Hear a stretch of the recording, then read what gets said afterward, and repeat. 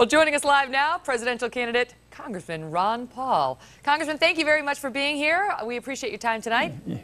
You're welcome. So tell us your reaction to the results tonight. Already, where there's talk about whether this would be a devastating loss to Mitt Romney if he won Michigan, but not by a big enough margin. We're unable to call it. But your thoughts as somebody who's in this race? Well, there's a lot of talk about it, but the votes aren't all counted yet. It looks like Romney will win it, and he'll be able to use that to his benefit, especially with the win he had in Arizona. Of course, from my own viewpoint, I certainly wished we had been able to do better, but we're not shocked because we knew exactly what the numbers were. But we did get a lot of enthusiasm for those who did come out. But I would like to, when you're in politics, you look for the positive things. Yesterday we had a fantastic poll came out, so I'm doing the best against the president, at least tied for the top. When you take my message and look at independents and Democrats, I do very, very well. So if the Democrats, if the Republicans are looking for somebody that has to get independent and Democratic votes, somebody like Santorum doesn't do that as well. So I think we'll concentrate on that, and we're going to concentrate on the delegate selection. And this is where we're working, in the caucus state, and we're going to continue to do this and see what happens next Tuesday. Congressman Paul, you have focused on caucus states, and you have been on that delegate hunt, as you mentioned. You're in Virginia, and you're the only one on the ballot besides Mitt Romney in Virginia.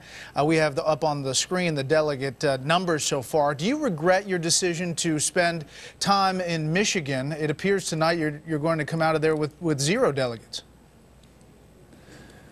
Well, no, I don't regret it. I mean, we harbor our money carefully and spend it cautiously, and you make those decisions. I think that you always wished you could have done better, but I think the message is so important, and that other people hear it, and we are going to continue. There's more than the television, there's the internet, and when people see this, it helps us in the caucus states, because everything that happens in all the rallies, when we get 4,000 people out to a rally in Michigan, everybody knows this in the caucus states. So it is a very positive thing for us. So we don't look at this as strictly a negative in a conventional way. You've heard these stories, Congressman, about these theories that you're somehow working in collusion with the Romney campaign. You have said that you've talked to them about what debates you would do and what debates you wouldn't do. How much does your son's political future factor into your maneuvers in this race?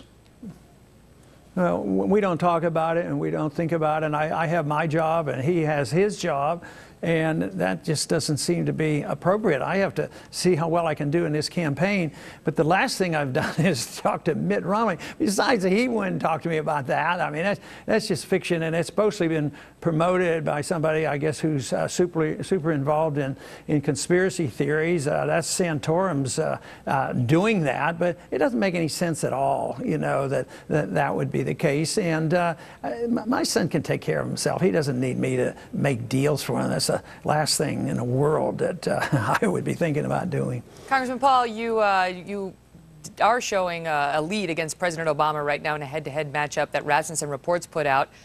Mitt Romney was shown as tied. Rick Santorum was shown as a couple points behind. But as matched up against the other GOP candidates, according to the RealClearPolitics.com average of all polls, you're fourth. You're down at around 12%, and you are significantly behind the other frontrunners, Mitt Romney and Rick Santorum. Why should Republican voters at this point, the ones who are not in your corner, your supporters are very fervent, but the ones who are not in your corner, believe that you can overcome that deficit?